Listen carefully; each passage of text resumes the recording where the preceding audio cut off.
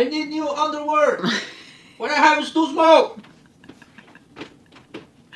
And that was my lovely husband. I have not put new underwear for Mauricio in the budget, but apparently I need to. Hey guys, it's Wendy Valencia. Welcome back to my channel. And if you are new here, go ahead and click that subscribe button down below. And then go ahead and click that notification icon so you don't miss a thing. Because we're awesome. And people are ringing my doorbell and you might want to know who it is. Okay, so today we are talking about the August budget. Woot woot, August. Where is the year gone? Seriously, I remember like yesterday I was doing like my 2017 goals. Our first category is our utilities, and as you all know, let's go ahead and address another elephant in the room. We live with my mother and father. We paid them one sole lump sum and they pay for everything out of that. That is why in my budget you will not see food, you will not see rent, you will not see power, water, sewer, none of that. Because that's the way it happens here. In our utilities category, we have our cell phones, which are $186.60. And I have been looking into some of the suggestions you guys have made about different cell phone services, and none of them have panned out so far. But if you have recommendations for cheaper cell phone services, it has to be on the Verizon network though, because that is legit the only network that works in my neighborhood. The other expense we have in our utilities category is our storage unit. Now, I was going out on Saturday to film a video about the storage unit, and that trip got postponed to next Saturday. So hopefully, I mean, it's been like 6 months I've been planning on doing this video. But hopefully I will get you out there and I will explain the math behind why our storage unit is so expensive and why it is important for us to keep it. Our next category is transportation. And in transportation, I have $60 for car wash service. We are no longer using that because Mauricio is not Ubering anymore because he got a job. Yay! But we are keeping the $60 in there just in case they don't cancel the service. And if they don't, then I will go and have words with them a lot. The biggest change to our budget is we are putting in $100 for gas. No longer the $400 because Mauricio is not Ubering. And here's a bonus. As you guys probably know, Mauricio drives a hybrid vehicle. And we are carpooling to work. He works in the building next to mine. So we are able to carpool to work together, and we will be riding in his car, which can get to and from work almost on full battery. It depends on how much traffic we hit, but for the most part, the last week, I think 4 of the 5 days that we drove together, we hit full battery going and coming back. So hopefully our gas for our vehicles will go way down. We're keeping it at $100 for this month, so fingers crossed. There is no money for the oil change or the Easy Pass. We don't need the Easy Pass to go to work.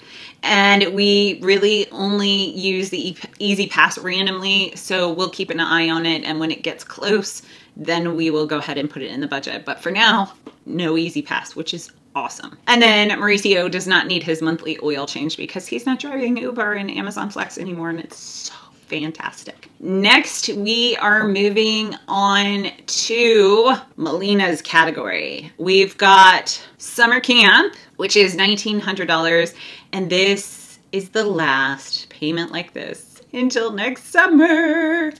I have never been so excited in my life. Melina starts public school in September, and she will be attending before and after care. So I'm anticipating that's going to be around $500 a month for 2 hours before and 2 hours after. That will be a huge chunk of money that we will be able to start putting towards debt in September. And I am so looking forward to that. And then back to school supplies. Now I have $250 in here. By the time this video comes out, that number will have changed because in July, I actually purchased several things for Melina at the Nordstrom's anniversary sale. The dress that I wanted to get her for the first day of school was on sale.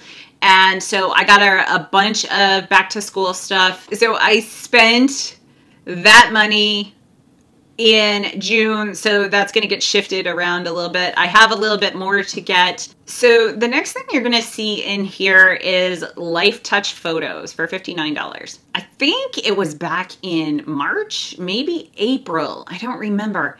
Melina had pictures for school. I wrote a check for the pictures we bought and they never have cashed it. And I mean, it's been, what, 3 or 4 months now. So do I keep that in the budget thinking at some point they're going to cash it? I mean, it's Life Touch. It's not like, you know, Bob's Photoshop where they might only have one person that has just misplaced the check and it'll come up later. I think you can only cash a check for up to 6 months. I don't know. If you know, we can leave me a comment below because I legitimately don't know. I don't know how long I should leave this in my budget, but I don't want to take it out and have it go through and then have it overdraft. So I'm not sure what we're going to do about that. In our stores category, you guys know that we shop by store, not by category. So we have, you know, Trader Joe's, we have Amazon, we have Sephora, you know, all of the places that we regularly shop. Now, one thing that you may notice happened in our July budget is we had several grocery store runs that we didn't anticipate. And I'm kind of wondering if maybe I should put $100 extra into this category to cover that so it's not, you know, throwing us all off kilter at the end of the month. We're really trying to shore up our budget and pay off as much as physically possible in the next however long it takes us to pay off our biggest loan so we can get ourselves out of here. Because I'm pretty sure my parents are ready for us to go. We take up a lot of space. And this is a huge house, but still, we take up a lot of space. A lot. So in this category, we have our $150 for Amazon, which we really seem to be using a lot. We're really trying to curb the extraneous spending. So I'd like to bring that category down over the next few months if we can. And then the dry cleaners, now that Mauricio is having to dress in business attire and I have to wear suits to work every day, the dry cleaner is going to be a thing. I hate dry cleaners. They're so freaking expensive. I've tried the dry it in your own, or clean it in your own dryer bags, and they just don't turn out the same. For now, we are going to keep with the dry cleaner, but it's the hazard of a professional career. I have learned to live with it. It's an expense I've had my entire career. So, you know, just suck it up and deal. Put those big girl panties on and understand you're going to have to pay a dry cleaner. In insurance and tax, we have our USAA insurance, which is $159.73. And I realize it says 0 here, but the reason for that is because the way we have our account set up, that payment goes automatically into the bill and it doesn't ever filter through EveryDollar. And I was having a lot of problems every month getting my actual bank accounts and EveryDollar to match up, and I figured out why. That was it. So then we have that insurance I love to hate, the CMFG, which I have an abbreviation for, but I can't say it on YouTube because it's rude. But it's a $12 insurance that I purchased when we took out our largest loan, which was $140,000, that if we died, it would just automatically pay it off. We have life insurance. We could have done it that way. So I'm just paying $12 for nothing. It annoys me every time I pay it. That's reason number 2 that we're going to pay off that big loan. Granted, the loan payment, I mean, we're putting, what, $2,600 every month to the big loan payment, more or less right now, soon to be more. And I'm irritated by $12. I know, it's not rational. My life insurance is $91.65, and again, it's through USAA. I have 2 life insurance policies, one through my work and one through USAA, and that again gets automatically drafted out of another bank account, and so that was also throwing off my budget. So, but it is paid for out of my paycheck. And then we have $35.83 for Mauricio's life insurance. And his is so much less than mine because he's 12 years younger than I am, and he's a lot healthier than I was when I got my life insurance. I just realized in July every year we get our personal property tax, and we haven't gotten it yet. But that's going to come due in October, so we have that on the books.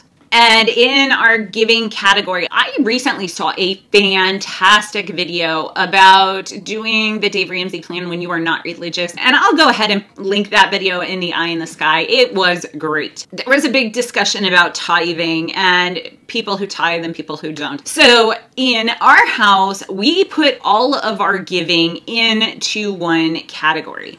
And we actually, in our category, we include birthday, anniversary, gifts to each other, tithing, and also the money we give to my parents every month. And you will notice that, as always, the tithing and the parents are blocked out because the tithing is between us and the church, and the parents is between us and my parents. In the month of August, we have my nephew's birthday, so we will be providing him a birthday present, and my parents are having their 50th anniversary, and we have planned a huge dessert party. It's going to be great. I am very excited to be helping my parents put that on, so I have no idea how many people are going to actually come, but there's going to be a lot of sweets. It's going to be good. And in our miscellaneous category, we have our iTunes drafts at $30. It actually ends up being $29.97, I think, because each one is $9.99.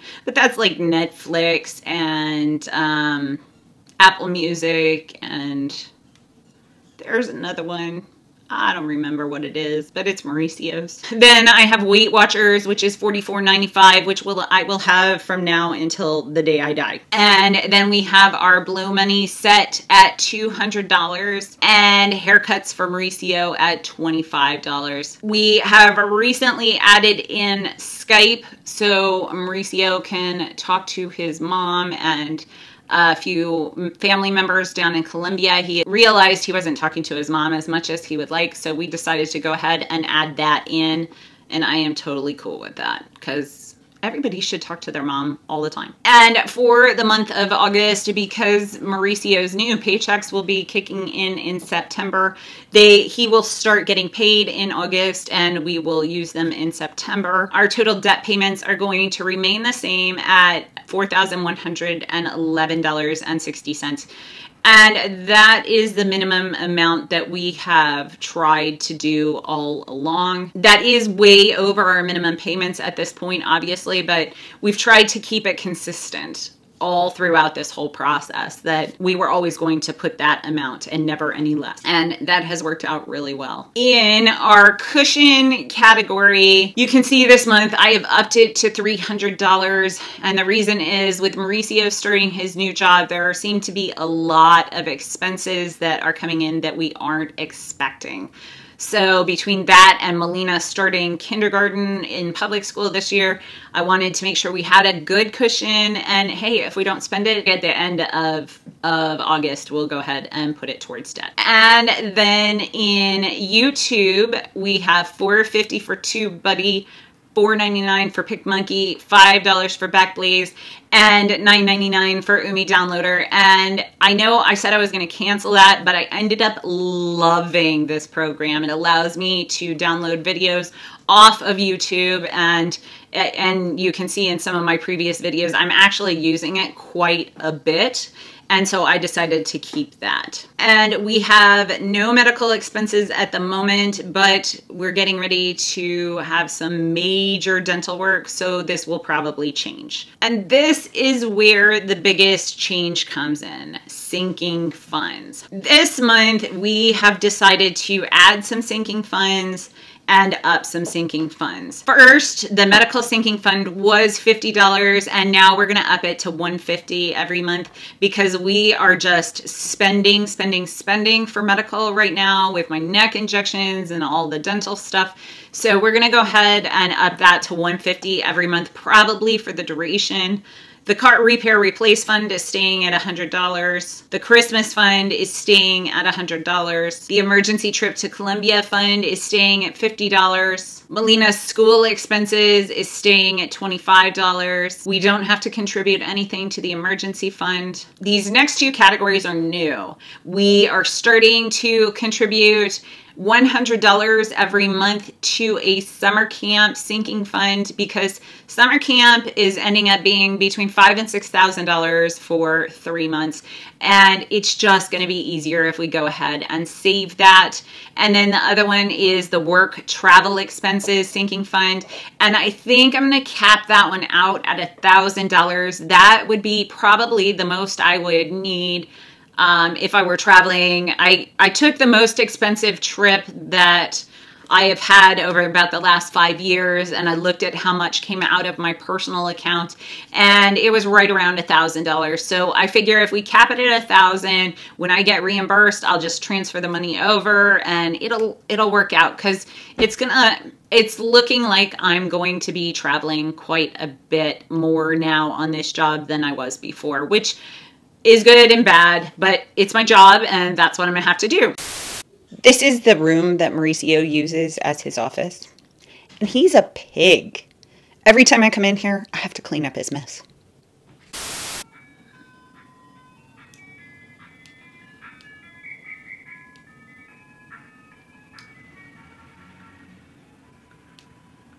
It's like he knows that there is a child in this house. He literally just stopped right in front of my house, and we have never bought ice cream from the ice cream man. Why? Because one little ice cream thing is $4.50. $4.50.